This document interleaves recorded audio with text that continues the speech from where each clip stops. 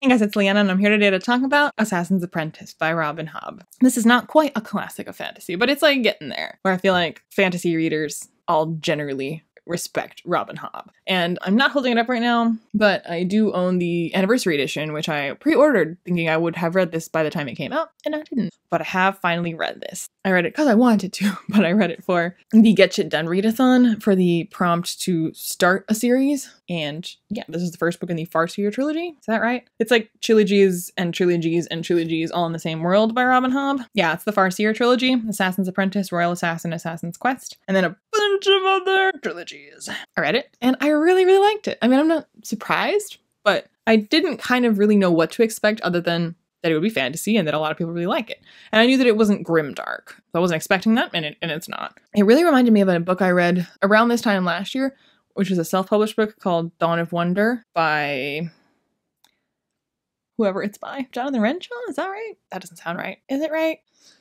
I don't know. But Dawn of Wonder, if you like Robin Hobb, if you like Assassin's Apprentice, I recommend that book. It's really good. I mean, I recommend that book in general, but if you like this, I think you'd like that. But back to Assassin's Apprentice. I didn't really know what the plot was about. I just knew that it was about Fitzchivalry Farseer, and I was like, what a ridiculous name. This is literally the most fantasy name I've ever heard. Fitzchivalry Farseer. Like, it sounds like a farce, but in a good way. And I feel like a lot of this is kind of that way, where it's a lot of these like really traditional fantasy things in a way that I guess it could be ridiculous, but it's not, because it's done well, and it's done in a way where you're like, yep, this is fantasy. This is straight up fantasy.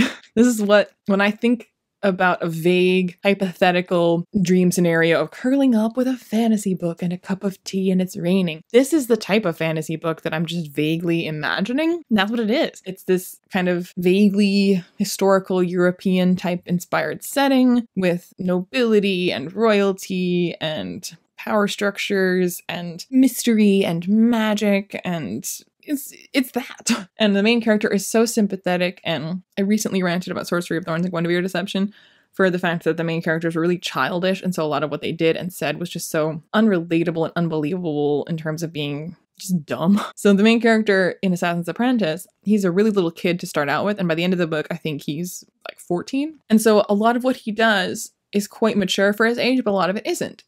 Or a lot of it isn't, I mean, it's fine for his age, but that's what I'm saying. It's forgivable that he'd make the kind of mistakes he makes, or that he'd be naive about the things that he's naive about, because he's kind of been treated badly his whole life. And there's a lot of things that were just never told to him, and people keep secrets from him. And there's a lot that he's kind of had to figure out on his own. And there's like magic stuff that if no one ever explained it to you, you're also kind of trying to figure it out on your own. And he's quite young, actually. So he's doing the best with what he has in a really believable and really sympathetic way. So it works. So the premise or the plot, which I didn't really know at all going into it, is that Fitzchivalry Farseer is the bastard of the heir to the throne. And there are 3 princes, and so the oldest princess is his bastard and his only child because his wife hasn't given him any heirs, but the prince doesn't really claim him or acknowledge him, so that just generally the royal establishment kind of absorbs Fitz and takes on raising him, feeding him, educating him.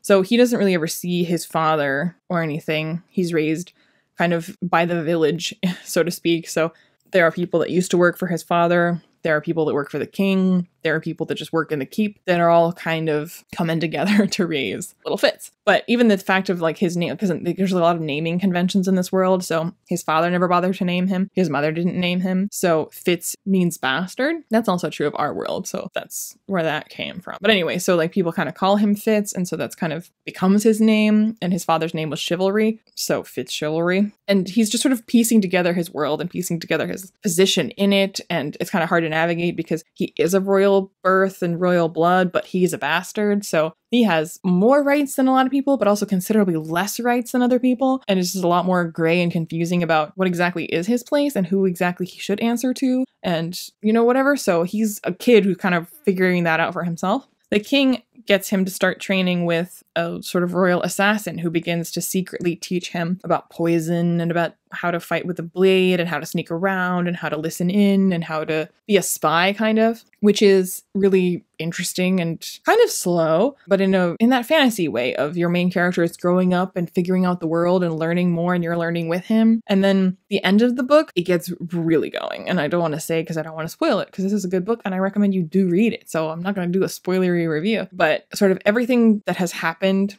the people he's encountered, the things he's learned, the things he's been training for kind of all come together in the climax of the book in a really great way. It's not the most like fast-paced, like exciting type climax. It's not like a giant battle scene or something like that, but it is really exciting and really, and again, I don't want to say heart-wrenching, but it is kind of emotional. I don't know. Like, I feel like throughout the book, like, because he's such a sympathetic little boy that when he gets abused by people or when he gets tricked by people or when he like learns these life lessons in a rough way, your heart really breaks for him. And there's like some of that in the end of the book too, where everything he's learned has kind of really paid off, but also in a heartbreaking way. So it was really good. I really liked it. I give it a 4 out of 5 stars because I think the beginning had some pacing issues. In general, I don't mind the slowness of it, but I think a slightly better sense of kind of where this is going would have been good. And it actually reminded me of the criticism that I mostly got when I first started writing my own story, which it was really bad then, and it's so much better now.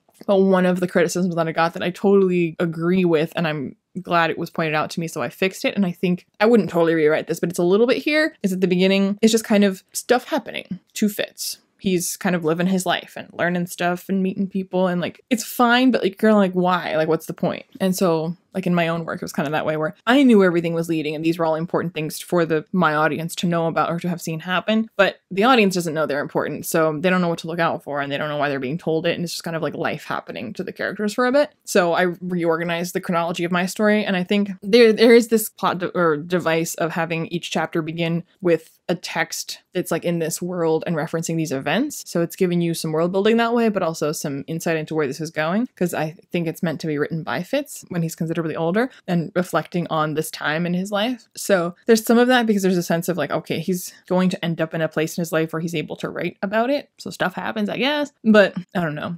Building in more of a sense of where he ends up so you have a directionality would have been good, because that's kind of why Name of the Wind works a little bit better, is because it doesn't just start out with Kvothe as a kid and like Kvothe with his parents and then Kvothe at the university. You know where he ends up because he's the one telling the story. You know that things go epic and really bad. You just don't know how. So following his childhood, it's no longer just like, I guess there's a kid and I guess he's learning stuff. This is when he was a kid and he's learning stuff. At some point, it's going to get legendary and then really bad. So you're like looking out for it. With this, it was like the beginning of Kvothe's story, except you don't know what ends up happening with Kvothe at all in any way. For all you know, Fitz dies in childhood, you know, like you could assume that he doesn't because he's the one telling the story because it's in first person. But you're like, so what happens to you? Who are you? Yeah, this is the beginning of your life, but where is this going? So there's a bit of that in the beginning, which is not a huge criticism because I was still engaged and was still enjoying it. And I really liked the characters and I liked the world. So I didn't mind, but it would have helped it. I think I would have given it 5 stars if it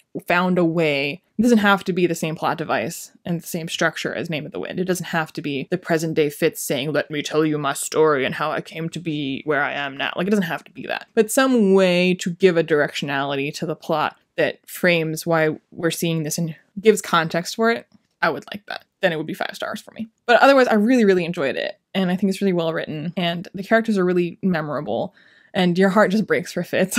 He's such a sweet character. He's not like just a total cinnamon roll. Like, he's got some spunk and he's a character that you want to root for. And he's not perfect at everything. He makes mistakes. Understandable ones, less understandable ones, but ultimately all fit for his character. And it was just a lovely world to be in. And I can see why Hobb is so well liked. And since this is the first book, I would guess that like later books kind of flow a little easier or work out pacing issues a little bit more. So I'm really looking forward to reading more of the books in this series and these series and more from Robin Hobb, because for the first book, I really enjoyed it. I really did. So let me know in the comments down below if you've read Robin Hobb, if you've always meant to read Robin Hobb, if you never plan to read Robin Hobb, how you felt about Assassin's Apprentice if you read it, if you felt similarly or differently about how it was structured and paced. I post videos on Saturdays and sometimes Wednesdays, so like and subscribe, and I'll see you when I see you. Bye.